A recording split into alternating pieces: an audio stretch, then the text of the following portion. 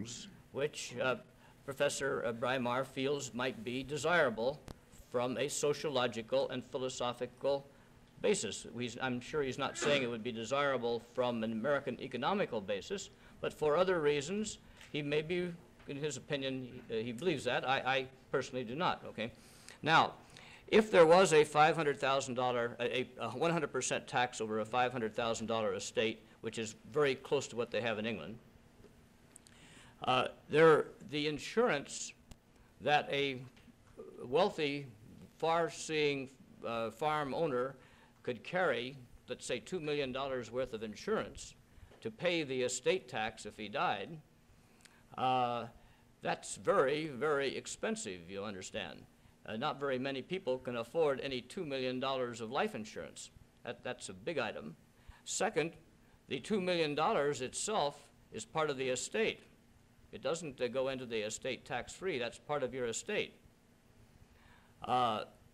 It's a tax of that sort, if that is what is desired by the government and the people who elect the government, that would be extremely effective in breaking up any usable tract of land. And if a man had 3 sons and they were all going to inherit 500 acres of Iowa land, there is no way he could pass 1,500 acres of good Iowa land down to his 3 sons if there was a 100% inheritance tax over $500,000.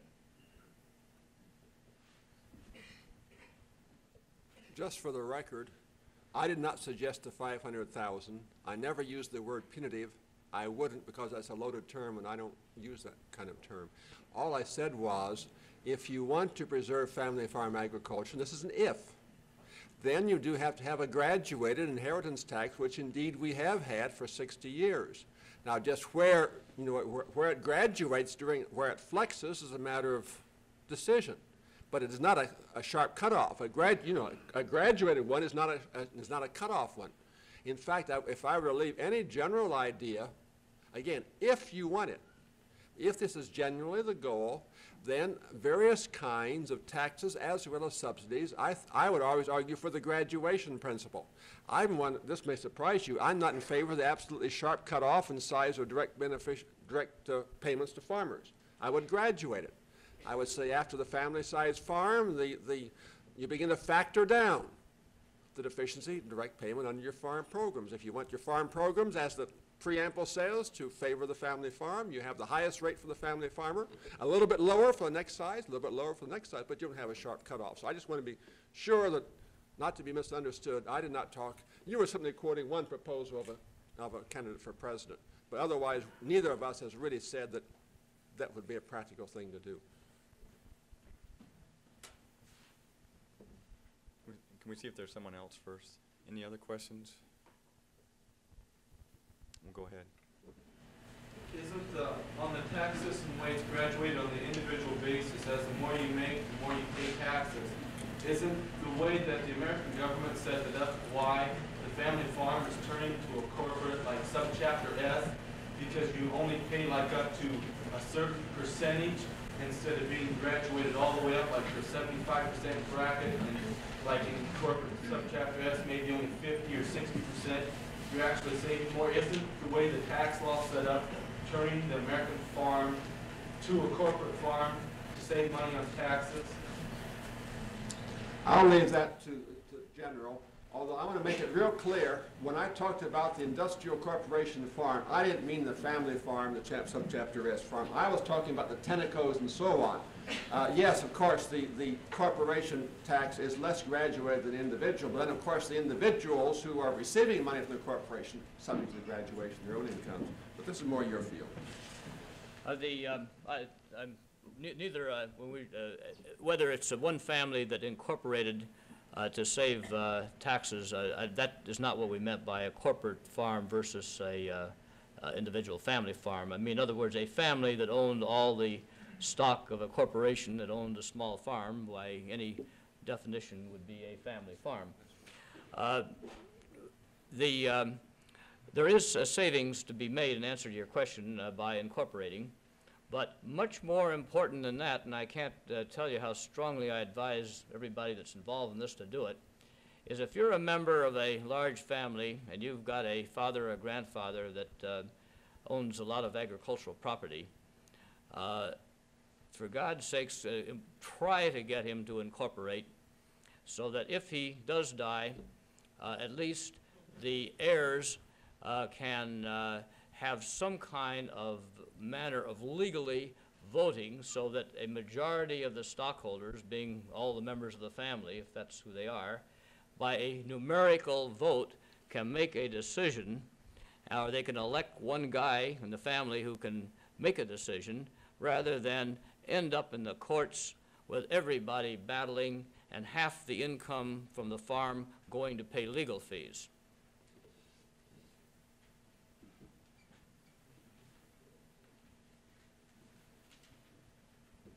Yes, please. Gentlemen, in addressing the concept that preserving family farms is good to preserve the social and political structure of America, I assume you mean rural society, if we're acquainted with it. The rural society is more than just the farms, as you alluded to. It's the small towns and the businesses connected with them. Now, whereas so many people, particularly in an agricultural institution like this, address themselves to concerns of family farm, as a young farmer being started in agriculture, and agriculture being controlled, no one seems to be too concerned about what's happening on the main street of these towns, where in my mind I see more and more company stores, chain stores, coming in rural areas, rural towns. No one's concerned with everyone's concerned whether the son of a farmer can start a farm himself. No one's concerned whether the son of a store owner can go out and start his own store as his father did or his grandfather did. It seems to me it's quite difficult for someone to go out and say, I want to be a grocery store owner and manager, and get it started. More difficult than it is for a young man who wants to get into farming. I'm not acquainted that the government has similar programs to help that person out to the same extent that FHA does, and the proposals have been. Unless you preserve this also, aren't you going to have problems in preserving the social and political structure that you really want to maintain? Well, first answer of the question was, what about who's going to own and control businesses? Of course, the first answer is that wasn't our subject, and so we weren't addressing it. We weren't asked to. So all I would say is that to some extent, this is just one facet of a bigger question. I'm teaching a young undergraduate course in policies. And we start with Greening of America and Hazel Henderson.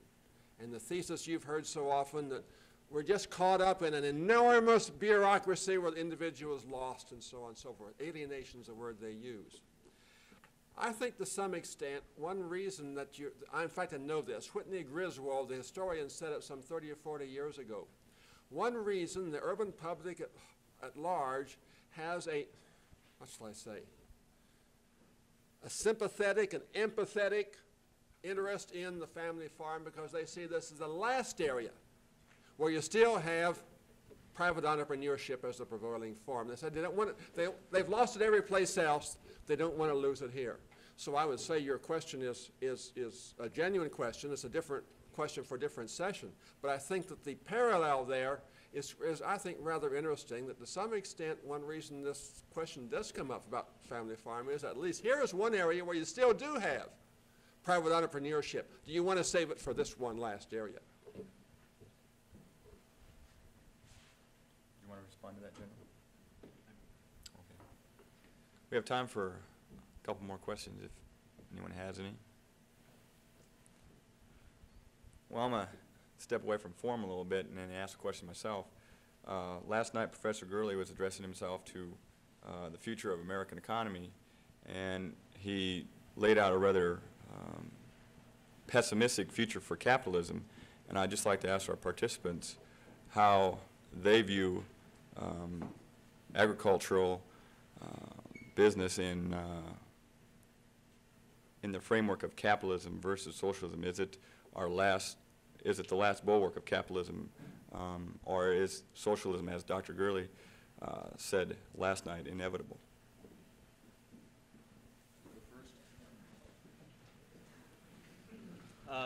I think, particularly looking at a group, the majority of the people here are students starting out, I really don't think that there has been a time in the history of our country in the last 100 years where there is more opportunity for a young man with brains and energy and the ability to work hard, and that doesn't mean just a young man or a young woman, than there is right today.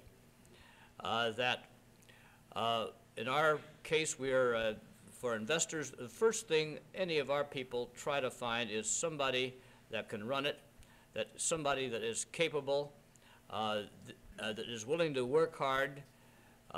This is getting to be a rare phenomenon in the United States today, and the guy or the lady that is willing to do it has almost a vacuum that he or she can move into. If you're willing to do it, I don't think that everybody is trying to line up with you. You can get all the capital you want. If you're capable and have the drive and energy like our fathers and grandfathers had, there is no limit to what can be done today, and I don't think that ever in the history of the United States is there more opportunity than there is right now, and this is under our present capitalistic system.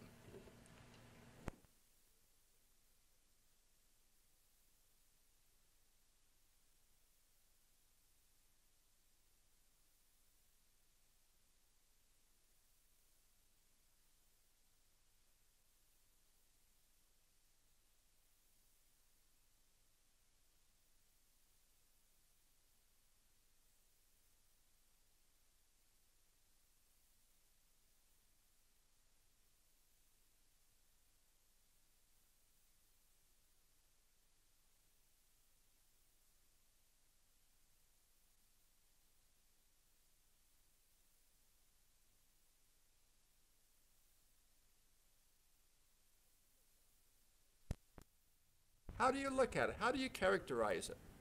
Some major changes are taking place. We have changed the structure into what is dominated by large groups. It really is. For good or bad, it really is. The resource space is going through an alteration. We were a pioneer, you've heard this so often, but it's worth hearing again. We were a pioneer nation until about 2 generations ago, when we thought of ourselves as unlimited physical resources. Now we know we are an occupied country now. We know that certain other resources are becoming scarcer. Can we make the adjustment? Is this going to change the economy? Who's going to own and control? Who's going to provide the capital? And I think that to talk in terms of whether we're going to have capitalism or socialism is not a service. I think it's a disservice. The question is, how do you marshal our combined intellects? I hope our moral standards, our sense of fairness and justice, so that you can deal with these things. You dare convert the remaining holders of the fossil fuel energies into big monopolists for monopoly pricing, which is a very real possibility. I hope you get into that. How do you deal with an economy where at one time you had plentiful energy resources? Now they aren't plentiful, and with OPEC creating an oligopoly shelter for it. These are, and you don't solve it. I tell my students, and I know General Oppenheimer will agree with me. You don't solve it by throwing on epigrams.